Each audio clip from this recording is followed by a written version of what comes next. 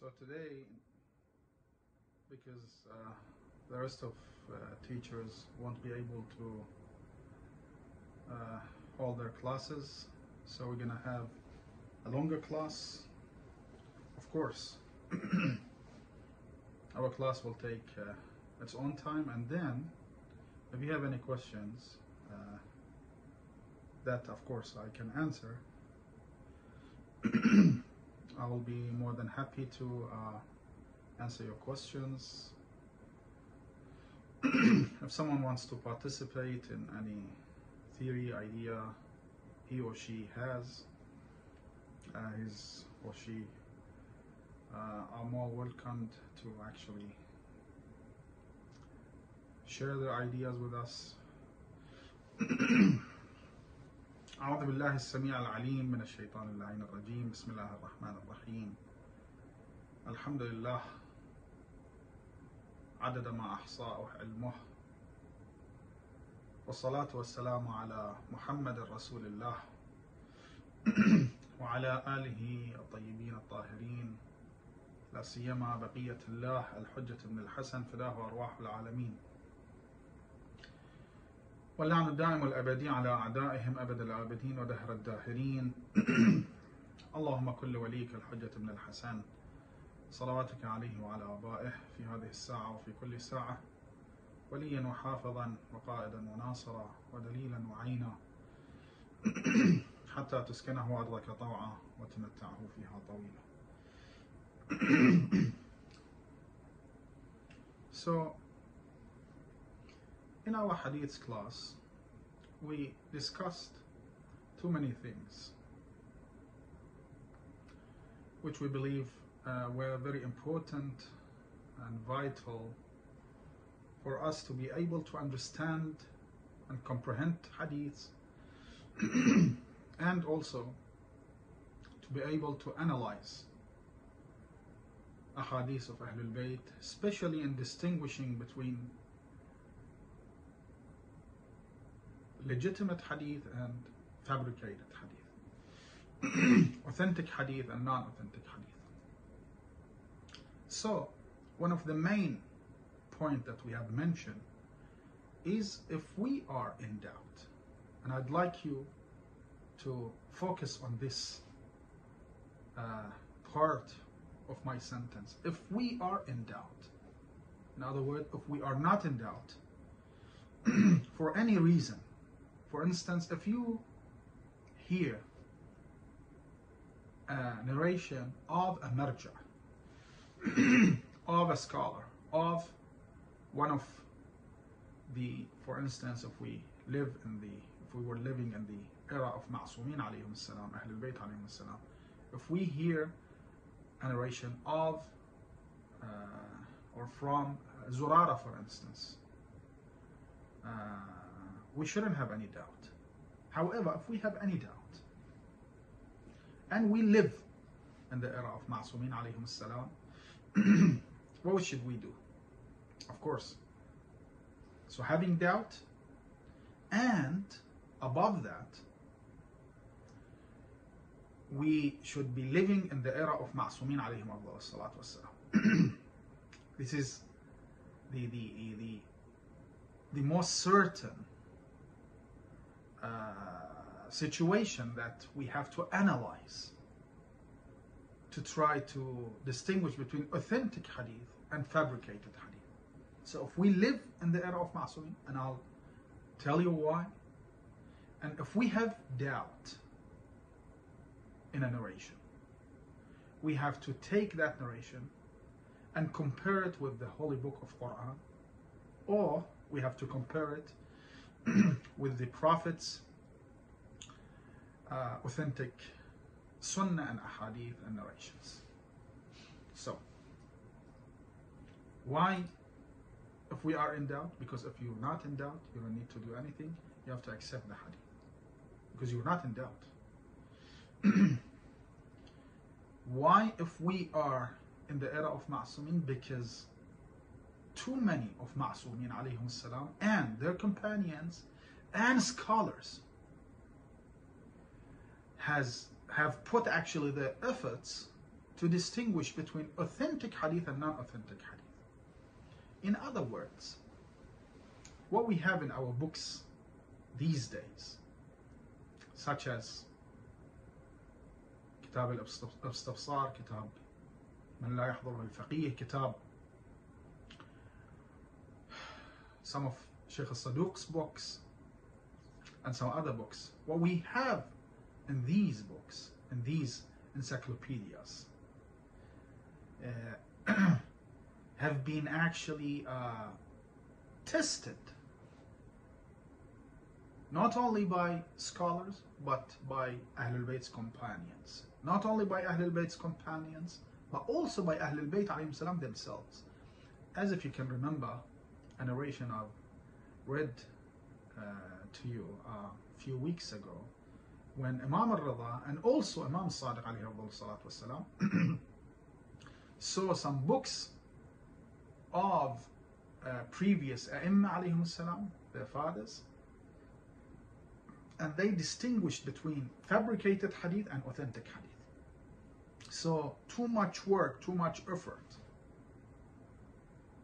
has been done, actually, has been put to distinguish between authentic and non-authentic hadith. So if you go, let's say, to Kitab Usul al-Kafi and open the book of al-Kafi or Alal al-Shara'i or Istabsar or Kamal al-Din and you start to read a narration, you don't have to normally to have any doubt in any of those ahadith, normally. Yes, sometimes there might be some ahadith that we might be not that sure about those ahadith, and we'll talk about those ahadith as well.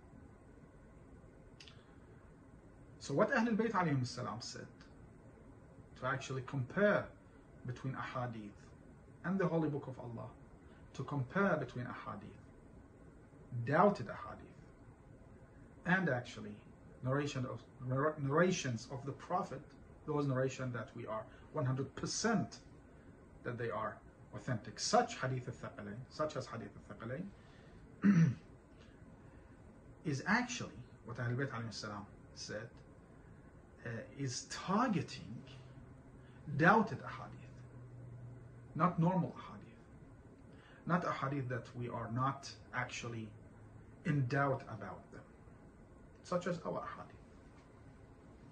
So we have to compare between those ahadith and the Holy Book of Allah and Sunnat al-Nabi, and we explained how should we do that, because to understand Quran we have to go to ahadith, and to distinguish between authentic and non-authentic ahadith we have to go back to Quran.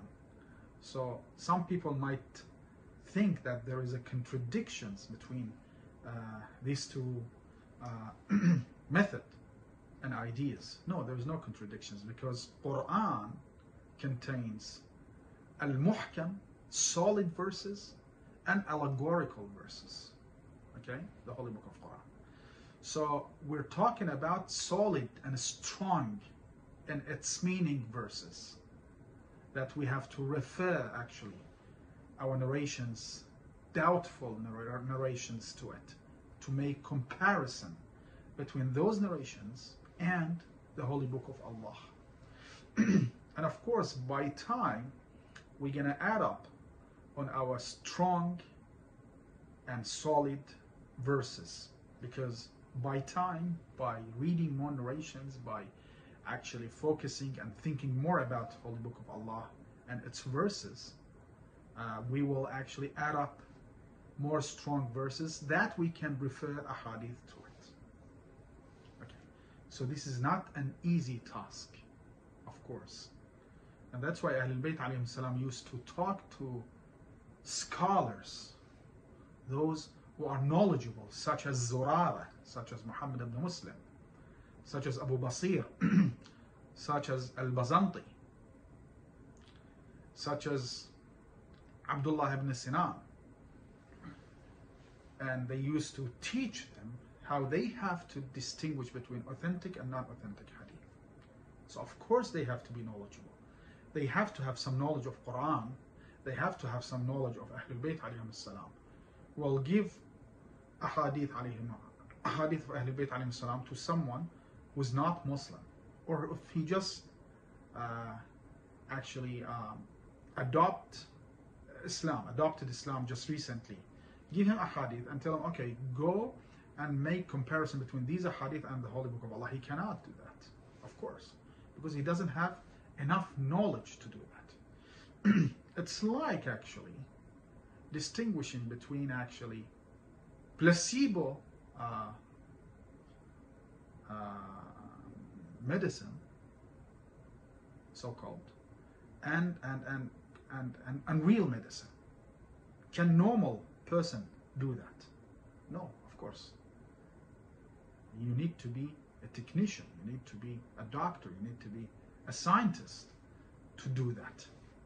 Or if you can, just someone gives you $100 notes and tells you, okay, can you distinguish between whether this is fake or forged or let's say real $100 notes?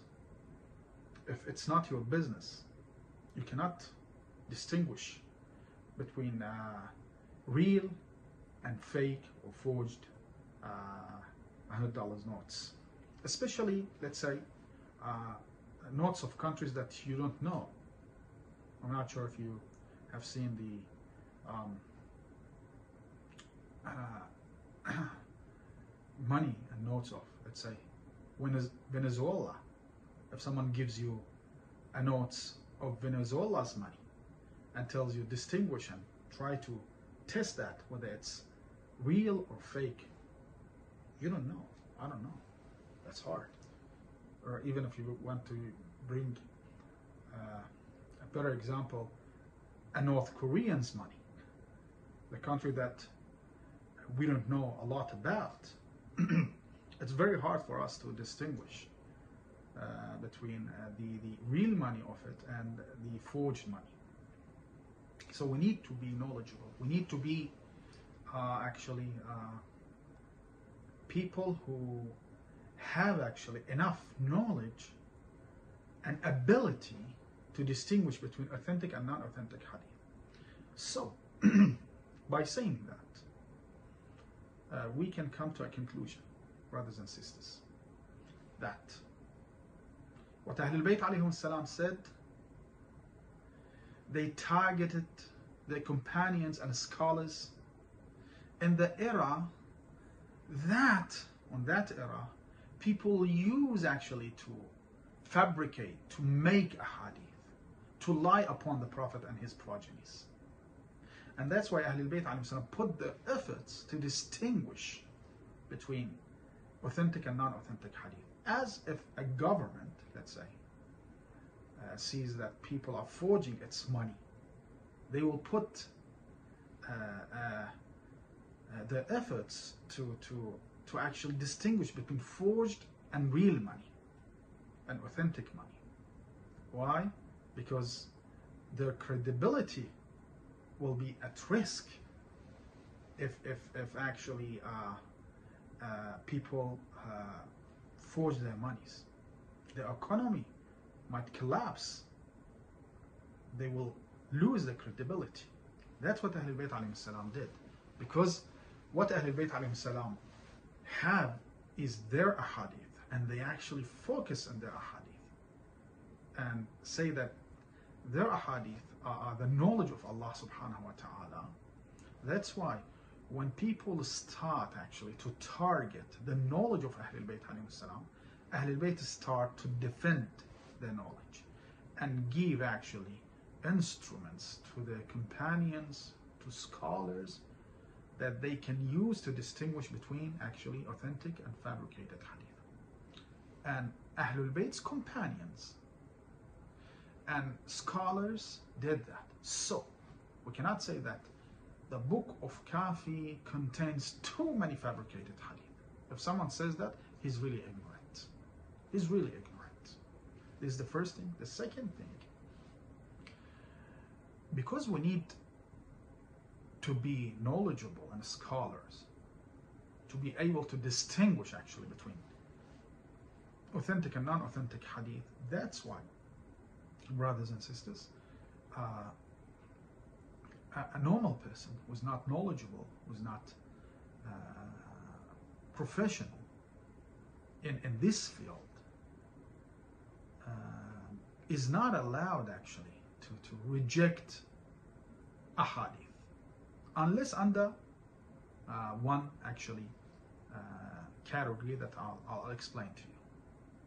So when you see people saying that no, Usul al-Kafi or Bihar al-Anwar contains too many fake hadiths, straight away you have to come to a conclusion that this person is ignorant. His idea and theory is so naive that it's not worth it for you to just go and confront him and debate him. Why? Because he's so ignorant. Just leave him or leave her. Because we face every day, we as scholars face every day people who actually try to put doubt in our hadiths, and this is wrong. This is wrong. I'm not saying that whatever has been mentioned in Usul al-Kafi is 100% correct and authentic. No. But the view that we have to have about these books, we have to be optimistic, not pessimistic. We have in general to accept its ahadith, not to reject its ahadith unless proven otherwise. No, we have to accept the ahadith of these books unless proven otherwise. This is what I wanted to tell you as conclusion. And then Ahlul Bayt alayhim salam mentioned a method for normal people. Normal, when I say normal, so they say it in general to those who are knowledgeable and those who actually are ignorant. They don't have any knowledge, but they are sincere in their way. They give us a procedure that we have to follow to be able to accept a hadith or not to reject. So acceptance and not applying it in our everyday life. So not rejecting the hadith. Accepting means applying a hadith in our everyday life. Or if we don't see under what Ahlul Bayt alayhi salam told us that we can accept those ahadith, we have to actually avoid applying those ahadith in our everyday lives. Nothing more than that. And I'm pretty sure that you have heard some of these ahadith. When Imam al-Baqir alayhi salam states, actually I forgot to bring my glasses. Just allow me to bring my glasses so I can read it better for you. Sallu ala Muhammad wa ala Muhammad.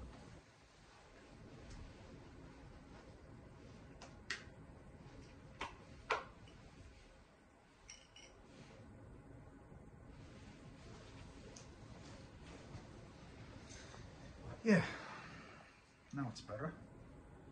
So Imam al-Baqir alayhi salam states, قال رسول الله صلى الله عليه وآله إن حديث محمد صعب مستصعب لا يؤمن به إلا ملك مقرب أو نبي مرسل أو عبد امتحن الله قلبه للإيمان. Hadith of Ahlul Bayt are not only hard to comprehend, but people as well treat them as hard to comprehend. صعب مستصعب. صعب means hard to comprehend. Mustas'ab means that people treat them as hard to comprehend. So no one can bear the knowledge of Ahlul Bayt unless if he is Malakun Muqarrab, a high rank angel, أو نبي مرسل, a prophet who has been sent to guide his nations. So there is difference between prophets who hasn't been sent yet to guide actually the nation, and prophet who has been sent to guide the nation. It's like if you have a driver's license, but you don't have the experience to drive, let's say, in highways. You're still a driver, but you're not a professional driver. So Nabiyyun Mursal, a prophet who has been sent, experienced Almighty God's knowledge, or experience his duty between the community and spreading the knowledge of Allah subhanahu wa ta'ala. Aw Nabiyyun Mursal, and it's different between these two types, isn't it? أو عبد امتحن الله قلبه للإيمان. He doesn't have to be a prophet or an angel. No. He can be a slave of Allah, a servant of Allah, whom Allah subhanahu wa ta'ala has tested, actually, his heart. امتحن الله قلبه للإيمان. He has been tested and tested and tested, and his rank has been elevated and elevated and elevated. Okay. Then Al-Imam alayhi salam says that the Prophet said, قال Al-Imam al-Baqir, that the Prophet said, sallallahu alayhi wa sallam, فَمَا وَرَدَ عَلَيْكُمْ. Then any hadith reaches you, فَمَا, this fa is very important. So because Ahlul Bayt's ahadith are very hard to comprehend and understand and accept, so whenever a hadith reaches you, okay, what should you do with that hadith? فما ورد عليكم من حديث آل محمد عليهم أفضل الصلاة والسلام فلانت له قلوبكم وعرفتموه فاقبلوه. If you see that hadith, that okay, I can accept this hadith. This is so true. I can understand its meaning. Yeah, very nice hadith. Yeah, I can understand that. When Ahlul Bayt alayhi salam talk about greed, yes, I can understand that. When they talk about not being arrogant, yes, I can understand that, because I used to actually to work in a company, and the boss used to oppress me. He used to be an arrogant person. Okay, I can understand that. Yeah, correct, very nice. فَلَانَتْ لَهُ قُلُوبُكُمْ. You feel that it touches you.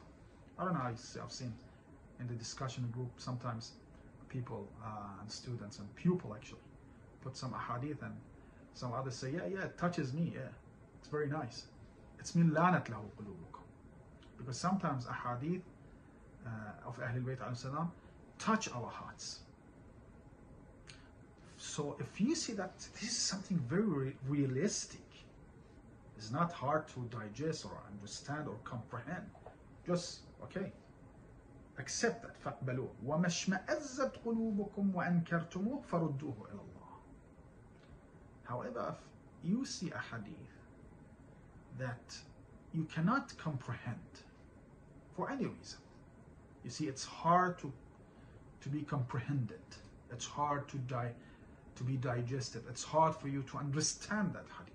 Should you reject that hadith? No. فَرُدُّوهُ إِلَى اللَّهِ. Say Allah subhanahu wa ta'ala knows. I don't know. Maybe it's correct, maybe it's incorrect, maybe it's authentic, maybe it's not authentic. So if a hadith doesn't touch your heart, of course, you don't have to apply that hadith in your life. However, you are not allowed to reject it. فَرُدُّوهُ إِلَى اللَّهِ وَإِلَى الرَّسُولِ وَإِلى الْعَالِمِ مِنْ آلِ مُحَمَّدٍ عَلَيْهِ السَّلَامِ.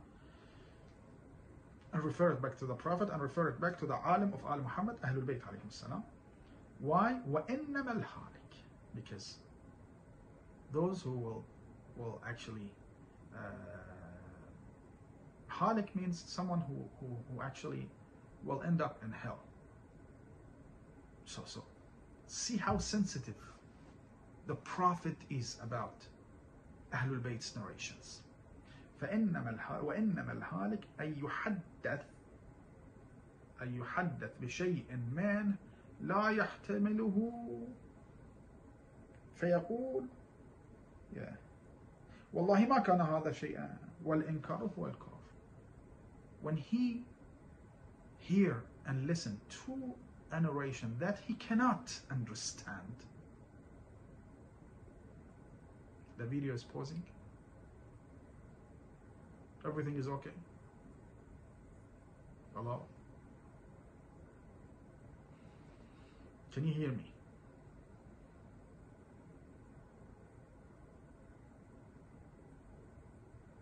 It's lagging. What about now?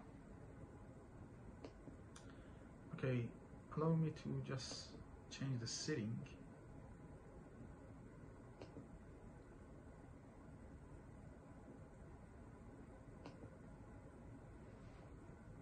What about now?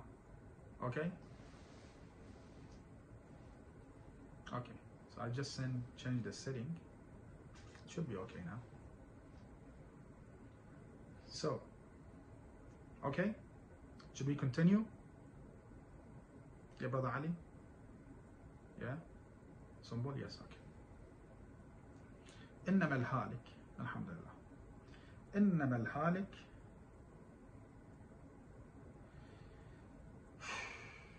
أن يحدث بشيء منه لا يحتمله فيقول والله ما كان هذا شيء والإنكار هو الكفر. He will end up in hell.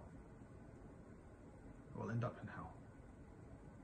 A person whom if he hear a hadith that he cannot understand, cannot comprehend, he reject that hadith. Definitely al-inkar, rejections means disbelieving. Rejections means disbelieving. And this is important. So what Ahlul Bayt alayhim salam are saying is that the internet connection should be good here, for sure.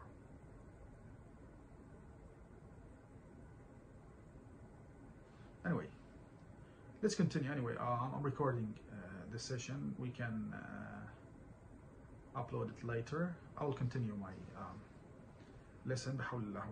So, just focus on the conclusion. So, if we hear a narration that we cannot comprehend, actually, brothers and sisters, and also, not only we cannot comprehend, we see that probably this is not that logical. That's why we cannot comprehend. Of course, sometimes we hear things that contradicts our intellect. That's something else. We see that some Sunni narrators bring narrations that the Prophet used to be like that, or Almighty God is like it. Of course, we're going to reject those ahadith without any doubt. However, about those ahadith that we cannot comprehend, brothers and sisters, okay, and we don't have any fundamental problem with those ahadith. We are not allowed to apply them in our everyday life. However, we are not allowed to reject them. Let me give you an example of Quran. Too many verses in Quran we have that if we hear and listen, we might say that this is not that logical. We cannot comprehend that. For instance, Almighty God ordered His prophet Ibrahim to kill his son Ismail. How? When Allah subhanahu wa ta'ala ordered him in a dream that he has to do that. Ya bunayya inni ara fil manami anni adbahuk. It's in Surah As-Safat, I believe. Fanzur madha tara. So I've seen in the dream that I have to kill you. What do you think? قال يا أبت افعل ما تؤمر. Oh father, do as you are ordered. ستجدني إن شاء الله من الصابرين. You will find me a patient boy. Okay, inshallah, if Allah subhanahu wa ta'ala wills. So what I'm trying to say is that, so if let's say someone who's not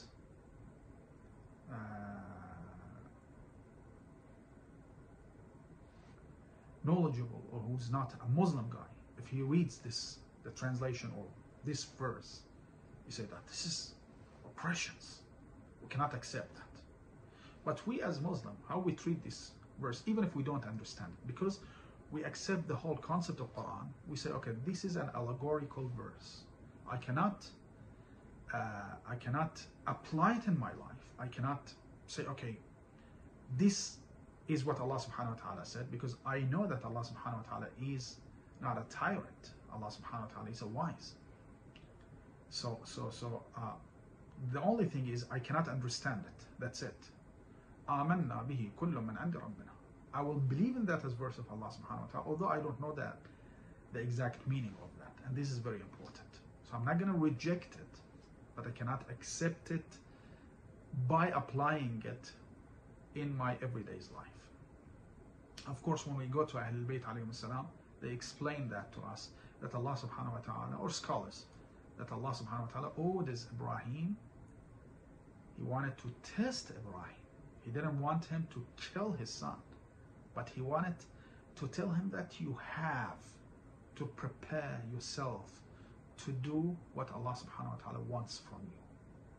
So Almighty God's orders wasn't targeting Ibrahim to kill his son. Rather, it was targeting Ibrahim to do to prepare himself to do that. Of course, with this meaning, we can accept the meaning of this verse is going to be a strong and its meaning verse, a muhkam min al-ayat. Let me give you another example, brothers and sisters. When Allah subhanahu wa ta'ala states to Khidr, when Ibrahim joined Khidr so he can learn from him. So three things happened to them. The first thing was that they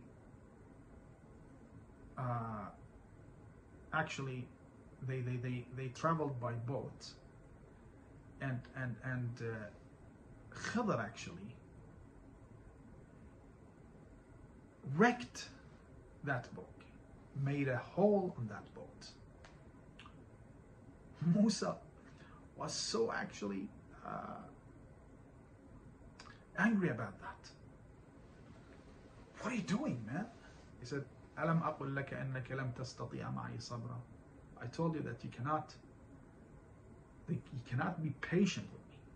And then the second thing that happened, they saw ghulam, and Khidr went and killed that ghulam. Oh man, for a prophet of God to kill an innocent, a beautiful boy, okay, this is very, very inappropriate. And that's why Prophet Musa said, okay, قتلت نفسا بغير نفس. Why you killed that boy? And the third thing, they entered a city. They asked people of that city to host them, and they did it. So they slept on the street, and then they saw a wall collapsing. Khidr told Musa, okay, let's actually try to fix this wall, and they did. He said, okay, it was very appropriate for you, O Khidr, to go and collect some money for what we did. قال هذا فراق بيني وبينك. So now we have to separate, and I'll explain to you what happens.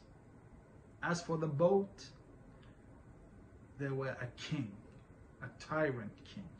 He used to actually confiscate and take any good vessels and boats, and that's why I actually made that hole on that boat so it can stay under the hand of those poor people. So they're gonna fix it, but gonna stand within the reach. And about that ghulam, what about the ghulam? Okay, that boy, ghulam, when we hear ghulam, it means what straight away comes to our mind, it's a boy, but it's not a boy. Ghulam is a man, because Allah subhanahu wa ta'ala states in the Quran that Khidr told Musa that he has got parents who are very good people. خشينا أن يرهقهما كفرا.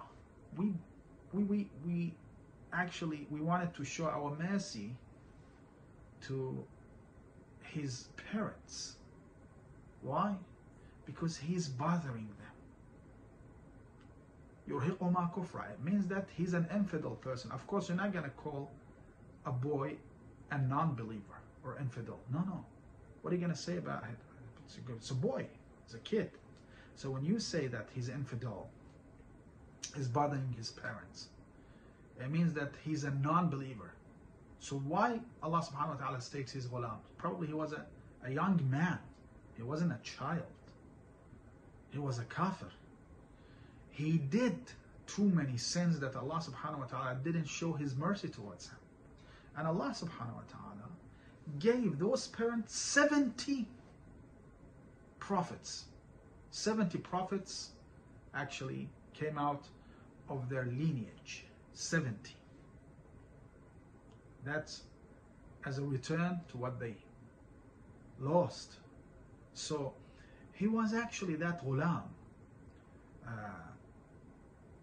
He has put himself in a situation that Allah subhanahu wa ta'ala ordered one of his servants to kill him because he deserved to be killed. He did too many bad things. Probably he killed people we don't know. يرهقهما كفرا. And as for the wall, there is some explanations as well. So what I'm trying to say, even in Quran we have too many verses that, so when we hear and listen or read actually, we might not be able to understand and comprehend it fully. And that's why we have to accept it as verse of Allah, as words of Allah, but we cannot actually apply those verses in our lives. Too many verses. The same thing should be applied upon Ahlul Bayt's narrations and the Prophet's narrations. If you hear something and that you see that it doesn't actually contradicts wisdom, if it does contradict wisdom, of course we're not going to accept it. Well, if it doesn't contradict wisdom, it doesn't contradict main concept of Quran, main concept of Ahlul Bayt's ahadith, authentic ahadith, yet we see that we cannot comprehend it. How should we treat that hadith? We don't have to accept it as applying it in our everyday lives, but we are not allowed actually to reject it. So there is a huge or big distance and room between accepting and rejecting. We cannot just simply reject any hadith that we cannot comprehend or understand. No. We have to put it aside until maybe one day Allah subhanahu wa ta'ala gives the permission for us to understand and comprehend that hadith. And this is important, brothers and sisters. So, Ahlul Bayt alayhim salam, or the Prophet and Ahlul Bayt alayhim salam, gave us an instrument that we can use to distinguish between those ahadith who we can apply, those ahadith which we can apply in our everyday lives, and those ahadith that we don't have to apply them because we cannot understand them. And too many of Ahlul Bayt's ahadith we can understand and comprehend and apply in our everyday lives. Too many, thousands of them. We can read ahadith of Ahlul Bayt and apply them because we can comprehend them. لَانَتْ لَهُ قُلُوبُكُمْ. When they talk about akhlaq, when they talk about behaving ourselves, when they talk about how we should treat our parents, our kids, our families, how we should do salat al-rahim, how we should be patient, how we should be brave, how we should be generous. These are ahadith that we can understand and comprehend. Thousands of them we can apply. Yes, sometimes we might face ahadith that we cannot understand, as we might face verses in the Holy Book of Allah that we cannot understand. We have to put them aside until we understand them, or not understand them. We are not allowed to reject them. This is the main point, brothers and sisters. Let's see what I have for you more. What time is it? Still, you can hear me or not?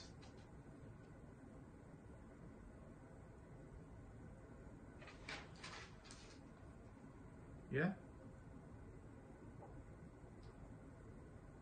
Okay.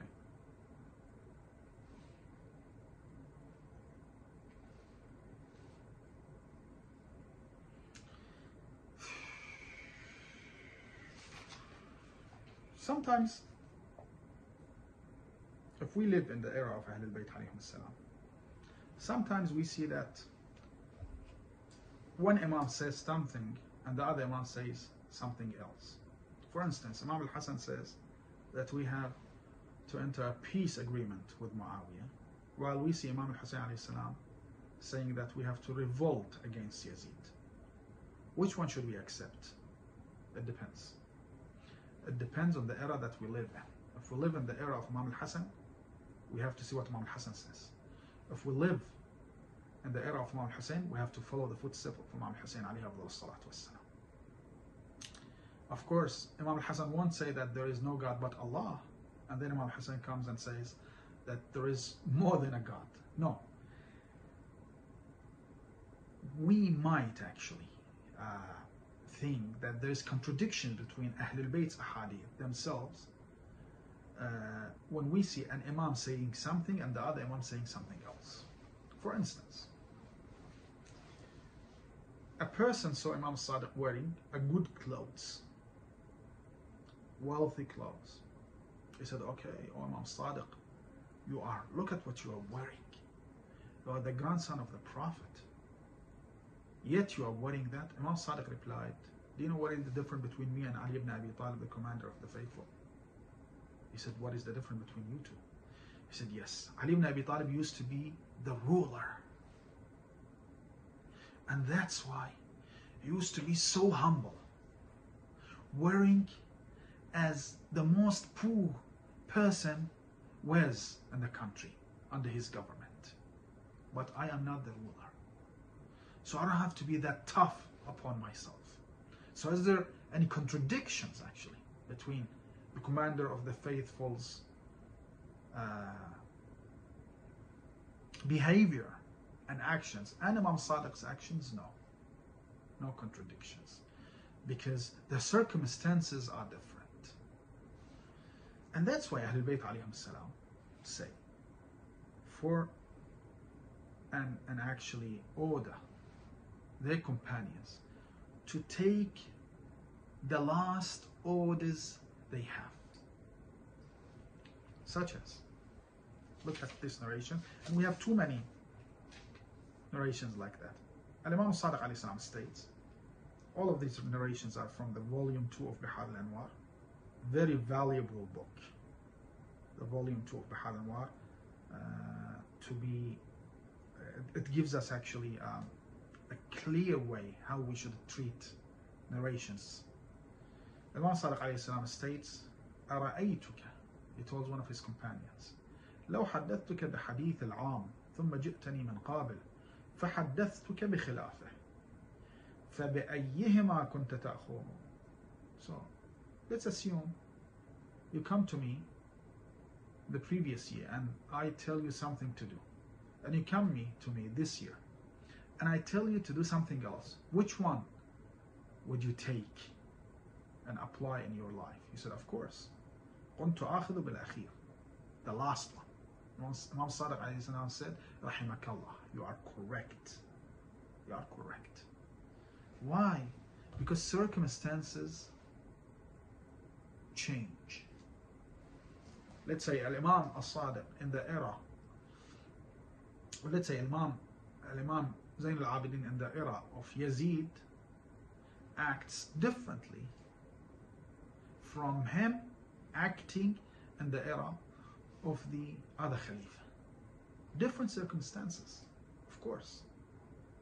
As Imam al-Husayn alayhi salam, when he was in the era of Muawiyah, he didn't revolted against Muawiyah. He respected the peace treatment between Muawiyah and Imam al-Hasan al-Mushtaba. But after Muawiyah entered hell, la'natullahi alayhi, Imam al-Husayn revolted against Yazid. Is there any contradictions between Imam al-Husayn's actions while he was in the era of Muawiyah and while he was in the era of Yazid? No, because the circumstances changed. So sometimes, what I'm trying to say, sometimes contradictions we might see in ahadith, they are actually not contradictions. They are in accordance to specific circumstances. Should we use taqiyya or should we not? Should we fast, mustahab fasting, Should we not? Should we do this? Should we not? Should we enter to help governments? Should we not? For instance, in the era of Abbasis, Al-Imam Musa ibn Ja'far alayhi salatu wassalam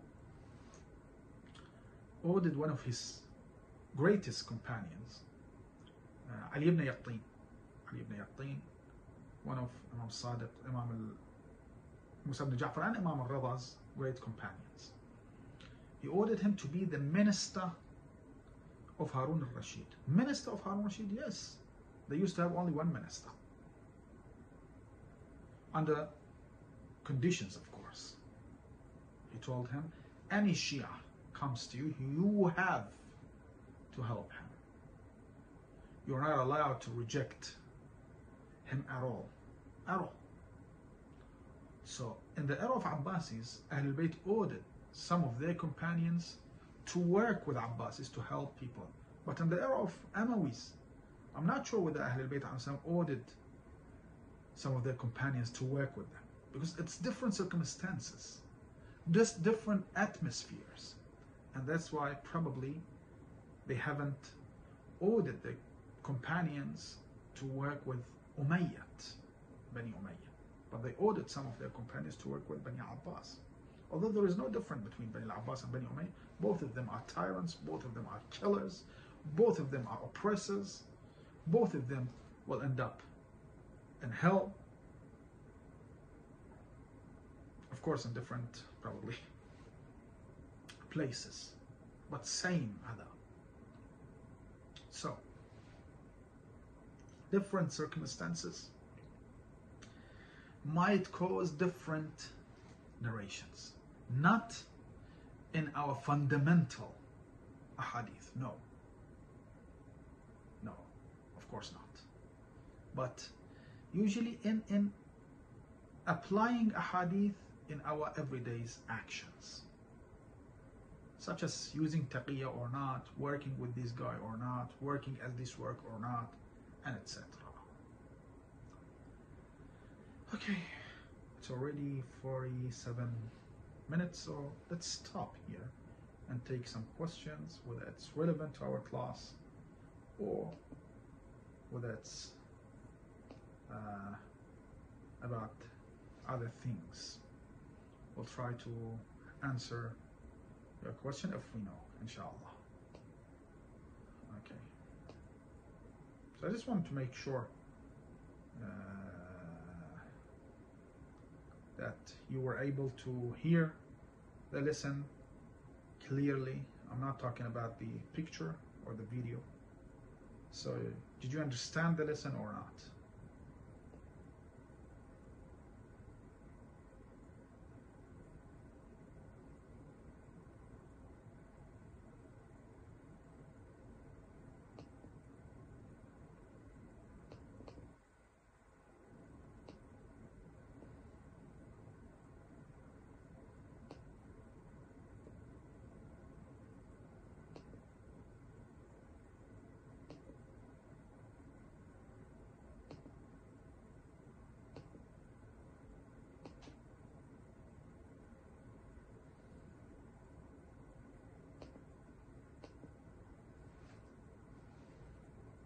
Recording in progress. I just found the problem. Yeah, I just found the problem. The problem was that actually the VPN was running by itself without me ordering it to run. So it was on, and that's why we faced problems. So I just shut it down. It should be okay now. It's a little bit late. Is it okay? Yeah, okay. Too late. Okay. That's okay. As long as we're fixing it, we found the problem. So it's gonna be okay for our next lessons. Let's take some questions. Alaykum salam wa rahmatullah. with dua for your success and long life for you and your families. Thank you. Would it be possible to have a case study to implement the concept we have learned so far, such as the issue of Shahada Salisah in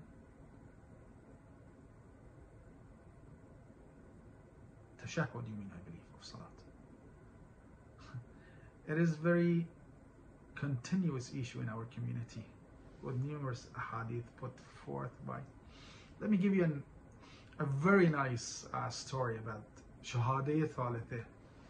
Once an Indian guy in Kuwait, I was reciting majalis in Kuwait, a Sayyid, he's a very good one, very pious person, came to me and said, I've got some questions for you. I said, okay, let's have a chat with you. He said, what's wrong with mentioning the commander of the faithful in our tashahhud? I told him, we are mentioning him. He said, where? I told him, وَأَشْهَدُ أَنَّ مُحَمَّدًا عَبْدُهُ وَرَسُولُهُ اللَّهُمَّ صَلِّ عَلَى مُحَمَّدٍ وَآلِ مُحَمَّدٍ. Correct or not? Correct. Just answer me. Yeah. He said, no. No. He then said, why some scholars say that you will invalidate your praise if you mention the name of Ali ibn Abi Talib specifically. I said, listen, I cannot answer you on their behalf, but I will tell you the answer for that, because Salat should be prayed as the Prophet prayed it.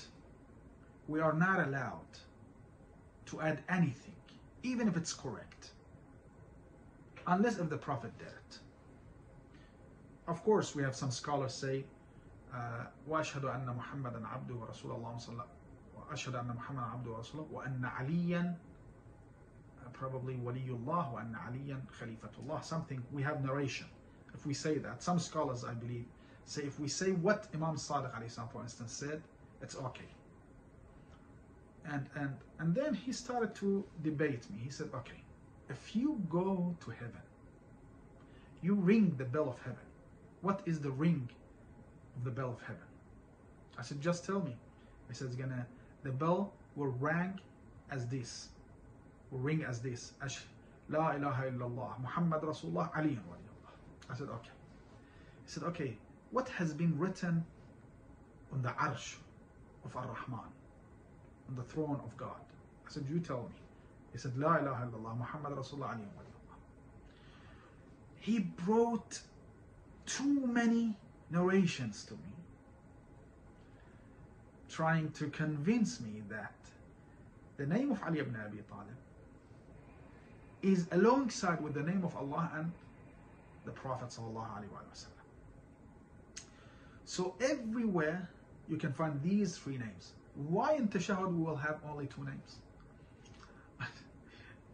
Actually, it was convincing, but at the end of the day, we should follow the footsteps for Ahlul Bayt alayhim salam. Probably it's for taqiyya or other thing.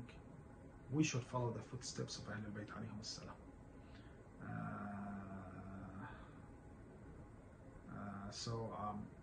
Yeah, he wasn't convinced anyway.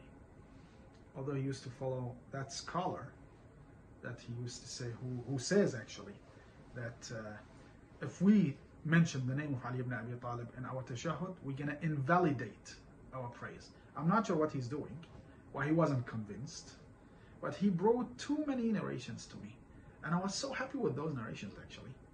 I don't mind to do it, but at the end of the day, we will do what Ahlul Bayt alayhim salam tell us exactly, without adding anything more to it. If they tell us that you have to mention the name of all Ahlul Bayt in Tashahhud, we will do as they order. If they say no, don't say it, we're not going to say it. We will follow the footsteps of Ahlul Bayt alayhim salam. So as for the first question, I'm not sure whether I'm very convincing or not, but this is what comes to my mind, and this the story that I shared with you. the other question, Alaikum Salam wa rahmatullah. Can you please tell the admin to upload last week's classes? Yes, I did already actually.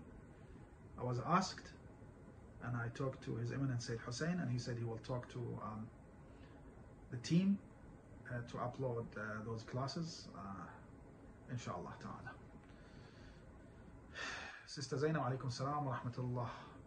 So you mentioned, Sayyid, that our mind can't comprehend it. Isn't our mind too weak to comprehend the words of God or Ahlul Bayt anyway? So yes, our mind is so weak to comprehend, unless if Allah subhanahu wa ta'ala gives us the ability. Yes. So by ourselves we cannot, but if Allah subhanahu wa ta'ala wills, we can.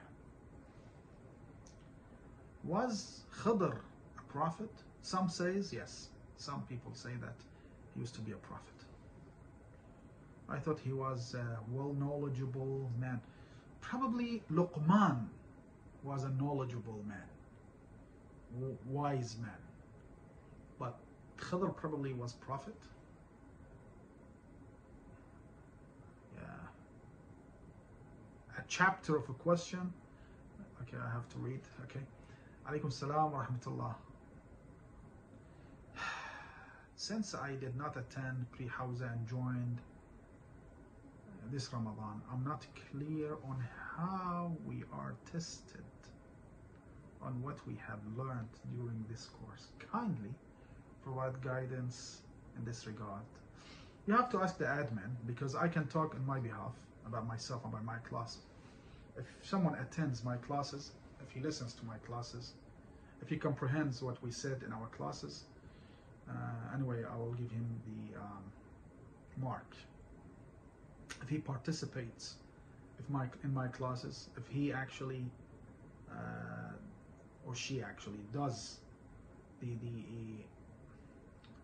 assignment I ask, so I'm not gonna test my students. As I said, I'm not with that people who think that we have to test students in Hawza. No, I see it's not that appropriate. Trust is between us and you, and Allah is watching us anyway. So if someone attends our classes, my classes, I will give him the full mark, and that full mark means 100. Yes, not 99, 100. I don't mind. If someone comes to me and tells me, and I know that he was attending, that I comprehended your classes and things like that, I will give him the full mark. I'll trust him. I'm not sure about how Said Mahdi will deal with you. You have to ask him. He might have a different opinion. Yeah, we debated that. But this is how I will do with you. Yeah, Said Mahdi is a tough guy. Study for his classes. Okay, let's come to that. The new paragraph. Salamun alaykum wa rahmatullah. It's a story. Okay, it's about nafs. What can I do if I have a weakness in me about having bad thoughts of others? Such as comment. It says to me, and then for the next few days I just think of that comment and having bad thought of the person who said it to me and things like that. Okay, I feel that takes away from my spirituality and connection with Allah. Of course, you are very right. I promise to myself I will stop this weakness in me since Ramadan, but it seems I'm still repeating it, and fear God will not accept from me anyone. Okay, what can I do? Okay, I'm not sure if I think I've told you that His Eminence Sayyid Hussein wrote a whole book called Hadith Nafs. It's substantial. I don't know, it's probably 800 pages. He gathered narrations of Ahlul Bayt alayhim salatu wassalam on that book. And I've actually read some part of it. It's a very nice book. As for nafs, we have to treat ourselves. Sometimes we have to lure ourselves. Sometimes we have to trick ourselves. خادعوا أنفسكم. Trick yourself. Do not always push yourself. Just, for instance, اللهم إني أعوذ بك من الكسل والضجر كسلي. Do not be lazy. Be active. If you just lay down on the bed, of course, thoughts might come, might invade you. But if you got works to do, reciting Quran, reading narrations, listening to speeches, helping others, just try to be active, I believe. Because Ahlul Bayt didn't want us to just lay down and try to actually be on social security and try to have too much space in our lives, too much spare times in our lives. No. Work as you get exhausted. I've got some friends that they say we work a lot, that we got exhausted. It's excellent. Thank God for that. So you get exhausted, you sleep well. If you don't got exhausted, you're not going to be able to sleep well. Okay? So exhaustions equals good sleeping. Having works, things to do, equals not being able to think bad about people.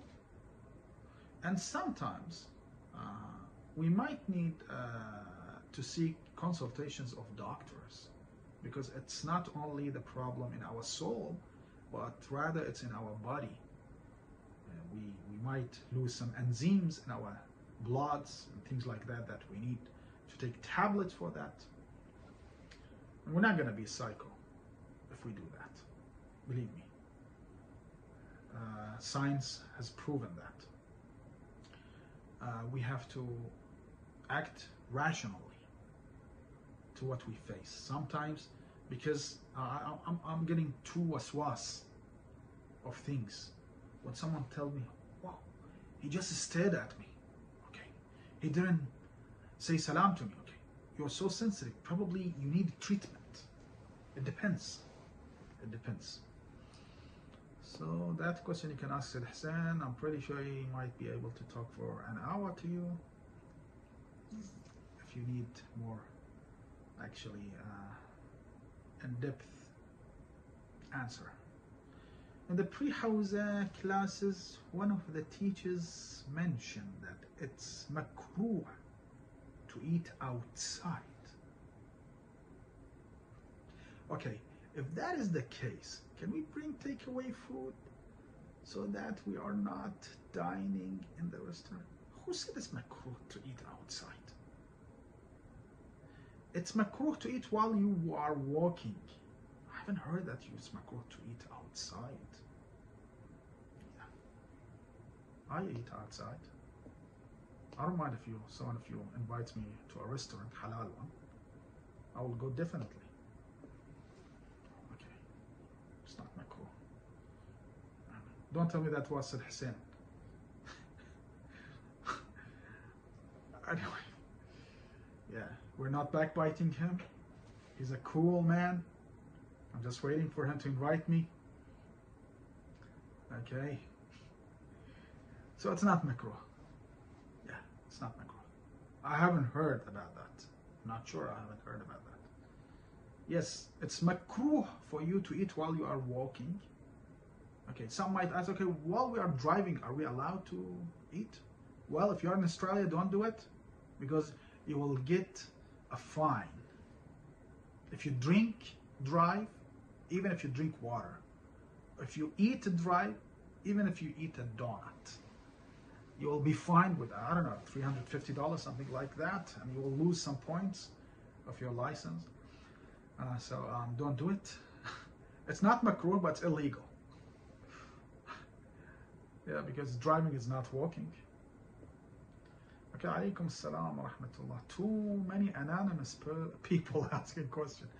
What if they're contradictory hadith and there is no obvious verse in the Quran that can match the hadith? Okay, we'll talk about that. That's a good question. Because sometimes if we cannot find, of course there is a verse in the Quran, but if we cannot find, we have to go to the next step. If you cannot, Ahlul Bayt alayhi salam states, if you cannot find a verse that you can make comparison between the hadith that you are doubtful about and the verse, just go to the next step, see what Sunnis say about this occasion, this specific, for instance,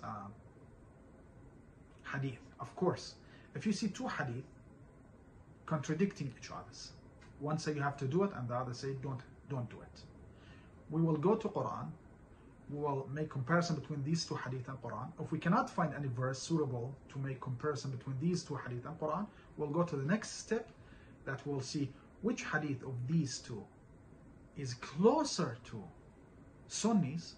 We will take the other side. Why? Because actually they opened the shop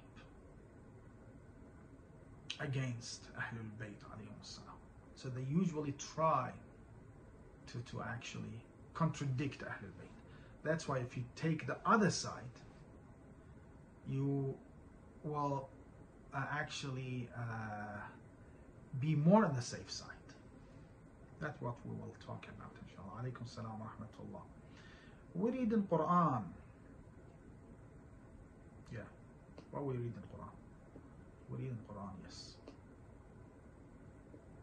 Can we gift the thawab to Imam al-Mahdi as well as our deceased grandparents and relatives, or we shouldn't do both?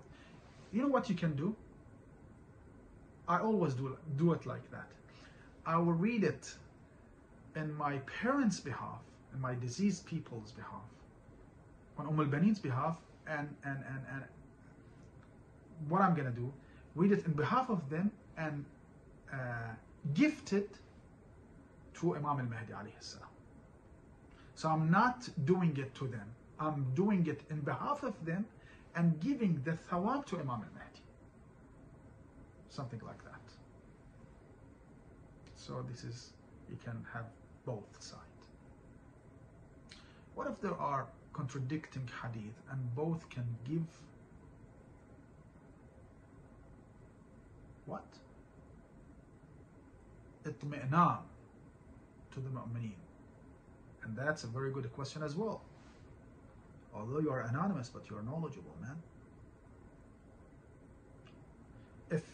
If we receive two hadith, okay, both of them from scholars, from Zurara and Abu Basir, and we see contradictions between those two hadith, and both of them told us just do it. It means that it's muwassa'un alayk.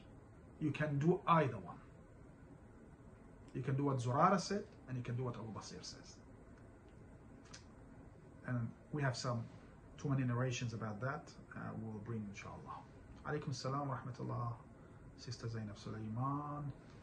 As you refer to the incident of the Prophet Ibrahim and the proposed sacrifice of his son, Prophet Ismail, could you please throw some light on what happened during the attempt to sacrifice Prophet Ismail, especially the part where Prophet Ibrahim was trying to make the sacrifice, as I'm a little unsure about the event. Thank you for sharing your knowledge.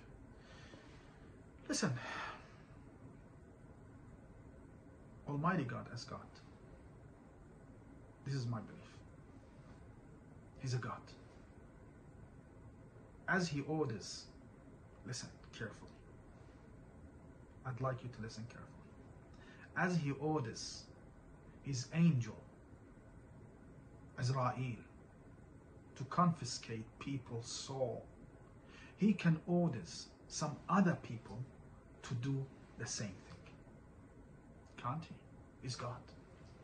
He gave the permission to Azrael to take out people's soul, he can give that permission to any of his prophets to take out people's soul. Can't he? He can. He can. So the first thing, scholars say that Prophet Ibrahim was ordered by Allah subhanahu wa ta'ala to kill Ismail, but he wanted to test him whether he's willing to do so or not. Okay. Let's say that Prophet Ibrahim was ordered by Allah to kill actually Ismail. Would Allah be an oppressor? Of course not. He's God. So when Allah subhanahu wa ta'ala orders angel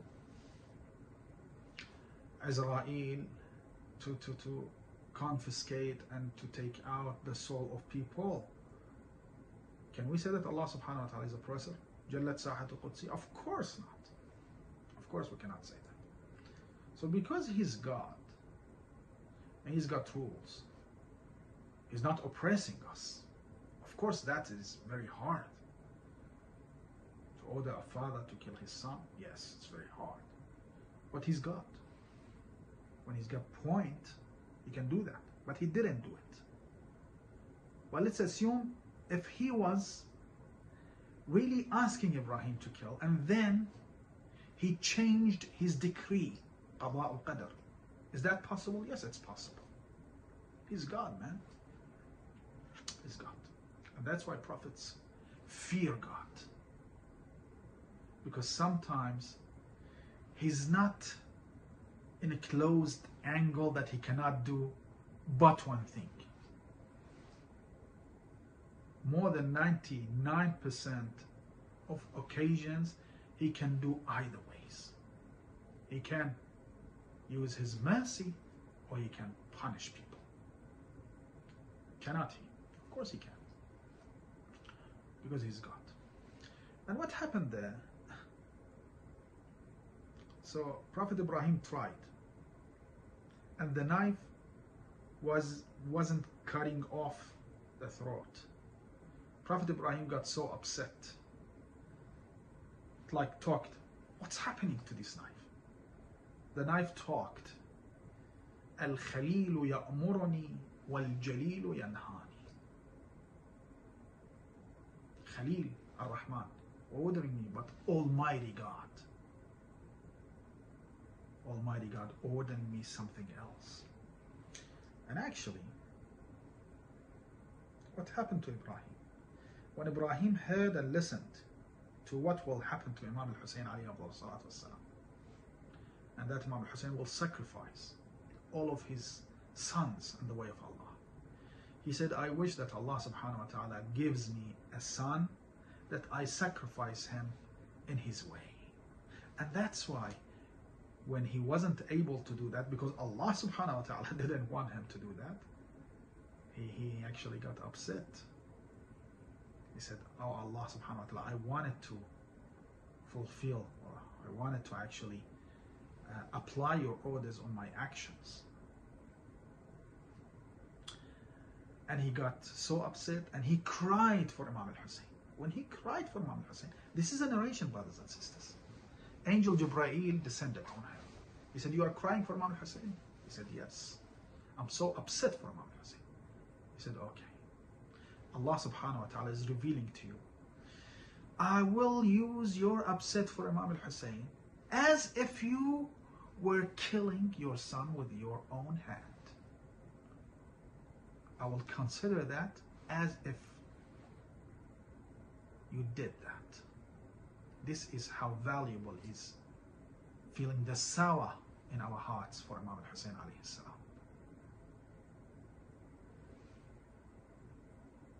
وفديناه بذبح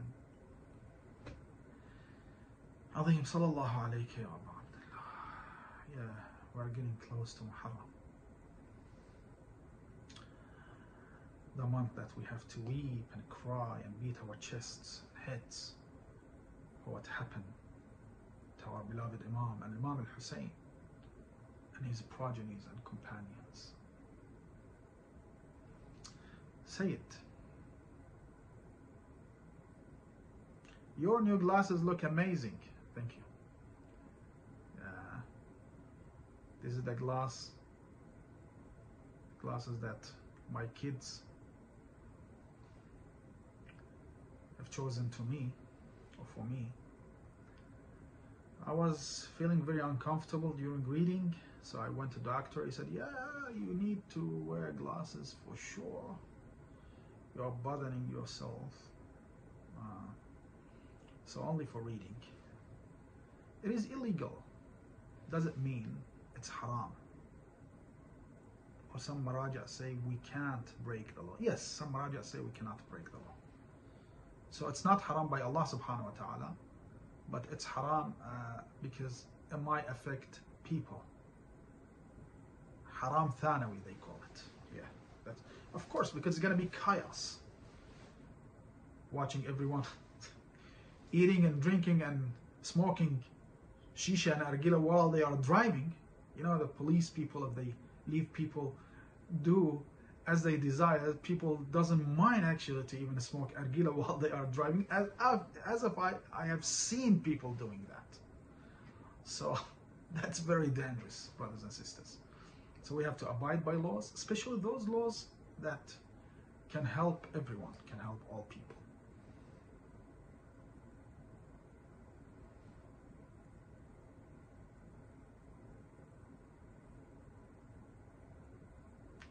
Okay, we have some clarifications.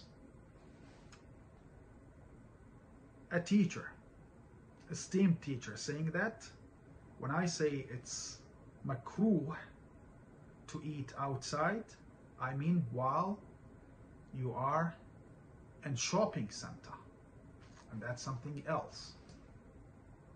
الذي هو في كتب الروايات. Yes, eating in shopping center is something else. Walking or in shopping center, it's not a restaurant, in shopping center.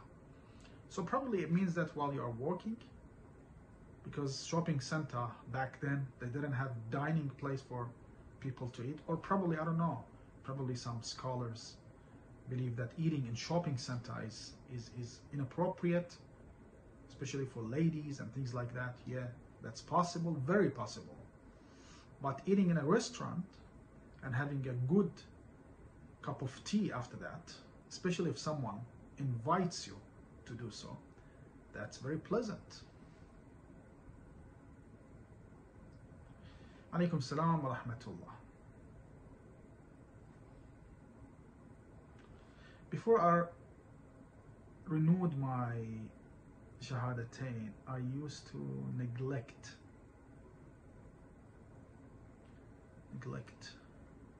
my salat, and even some of my actions were very questionable.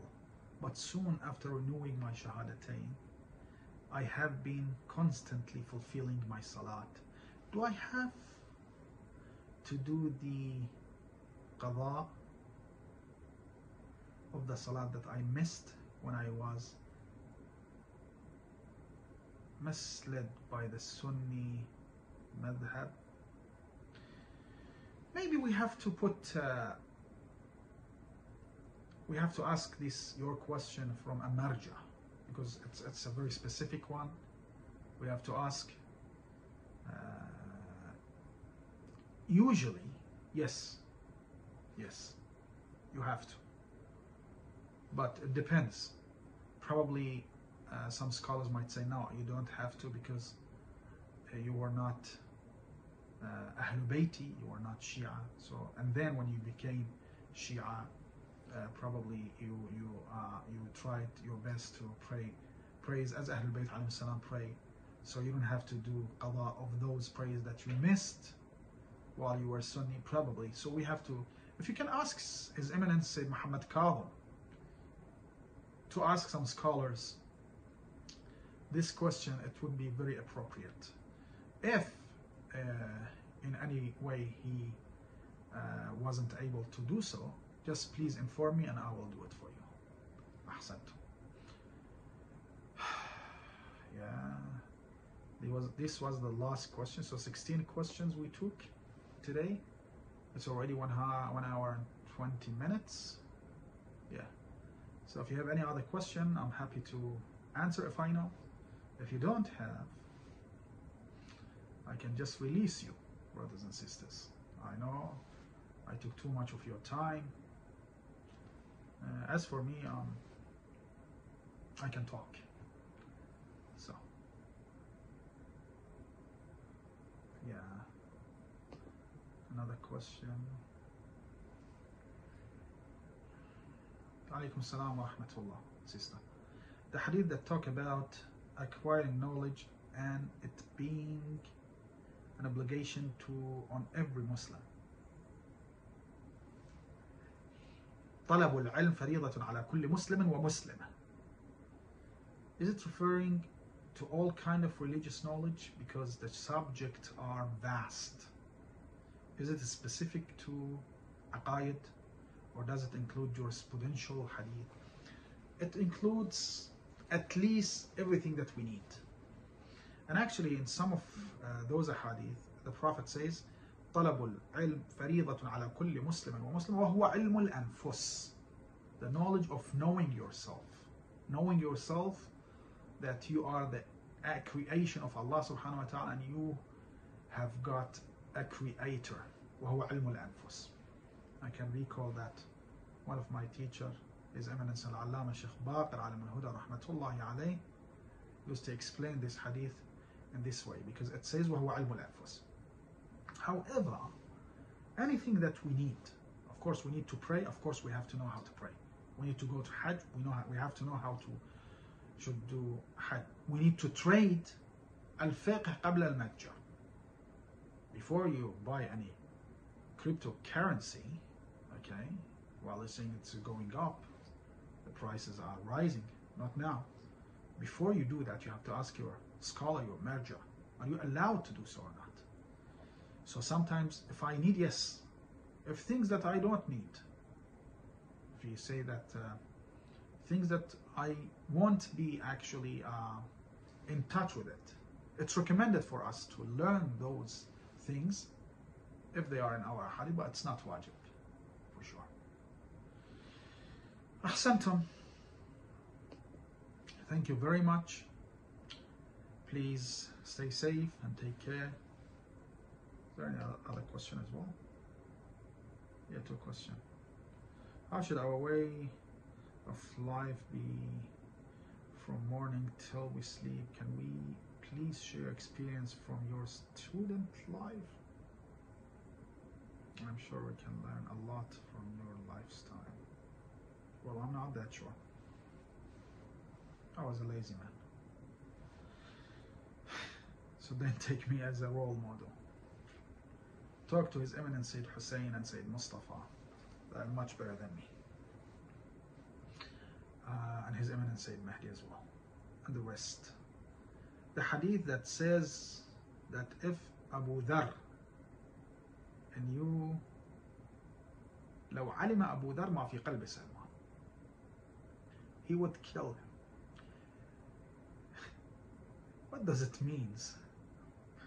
This is one of those hadith that we cannot understand. Okay, we're not going to apply it. We're going to put it aside. When Imam Mahdi alayhi salam reappears, we're going to ask him, what does this hadith mean? Okay, for sure, this is one of those hadith that we cannot comprehend and understand. We're not going to deny it, reject it, but we cannot understand it. I mean, I cannot understand it. Yeah. It's hard hadith to understand. Peace be upon Salman and peace be upon Abu Dhar. But once, I've heard this, just let me give you a very nice story. I've heard it, I haven't seen it. Once, Salman invited Abu Dhar. Okay? And Abu Dhar went to Salman, and Salman prepared some bread to Abu Dhar. When Abu Dhar wanted to eat, Salman said, yes, Abu Dhar said, told Salman, if you have any, do you have any salt? And then Salman stood up and went out, and he had something, some plates and things like that. He gave it, because he didn't have any money, to the shop to take as a amana, to take some salt of that shop. And he took that salt and brought it to Abu Dhar and put it in front of Abu Dhar. And Abu Dhar put that salt on that bread and ate it. And then Abu Dhar said, Alhamdulillah al-qana'ah. That I'm so qanu', alhamdulillah, I thank Allah subhanahu wa ta'ala. It was then when Salman told him, you are not that qanu', otherwise my plate wouldn't be with the shop to bring you a salt. Al-qana'a means to eat the bread without the salt. So of course there is different stages. The stage of Abu Dhar is different from the stage of Salman, but Abu Dhar laqala rahimallah. The narration I've seen, لو علم أبو ذر ما في قلب سلمان لقال رحم الله قاتل سلمان. If Abu Dhar realizes what goes in between Salman's heart, he would say رحم الله قاتل سلمان. And Allah's mercy covers Salman's killers. Oh, killer. So yes, different actually stage, but I cannot understand that narration because I'm not in Salman's for sure. I'm not in Salman's level. I'm not in Abu Dhar's level. So I cannot understand what's going on. It's between them and Ahlul Bayt alayhim as-salam. Alaykum salam wa rahmatullah. Sometimes I find myself very tired to complete my daily du'as that I assign myself. So I cut my list down and do just perhaps 1 or 2 max and try to focus on them. Then I feel guilty for being lazy. What is your advice to overcome this spiritual guilt that I sometimes experience when I can do my maximum effort? Listen, because I know you, I'm not going to mention your name, don't feel guilty. Because we have narrations. Ahlul Bayt alayhim salam say, إِنَّ لِلْقُلُوبِ إِدْبَارٌ وَإِقْبَالٌ. Sometimes hearts come towards reality, comes towards Ahlul Bayt. Sometimes no, they get tired. فَطُوبَى مَنْ كَانَ إِدْبَارُ قَلْبِهِ مِنْ خَيْرٍ. Okay, sometimes I feel tired. Okay, I go and talk to my sons, to my daughters, to my relatives, to my friends. Nice talking, nice chatting. What's wrong with that? Yeah, I haven't recited dua. I'm not in a crisis. Yeah, that's okay. As long as I'm not backbiting people, it's okay. So Ahlul Bayt alayhim salam didn't want us to get suffocated, actually. No, they wanted to help us. If you are tired, that's okay. As we have in one narration, I've heard that from one of my uncles. He is my teacher as well. He said that Imam Rida alayhi salam, sometimes when he used to be tired, he would stay awake only 1/3 of Bayna Tulu'ain, not the whole time. And then he used to go to sleep. So it depends on your mood, it depends on your body, on your soul. And you don't have to feel guilt as long as you are on the right path, inshallah. أحسنتم كثيرا هذا والحمد لله رب العالمين. It's almost 1.5 hours. الحمد لله رب العالمين والصلاة والسلام على محمد وآله الطيبين الطاهرين والسلام عليكم جميعا ورحمة الله وبركاته. اللهم عجل لوليك الفرج والعافية والناصر واجعلنا من أنصاره وأعوانه وشيعته ومحبيه والمستشهدين بين يديه. اللهم أرنا الطلعة الرشيدة والغرة الحميدة واكحل أنظارنا بنظرة منا إليه. اللهم لا تحرمنا من خدمة محمد وآل محمد بحق محمد وآل محمد. هذا وصلى اللهم على محمد وآله الطيبين الطاهرين. Thank you for your attendance.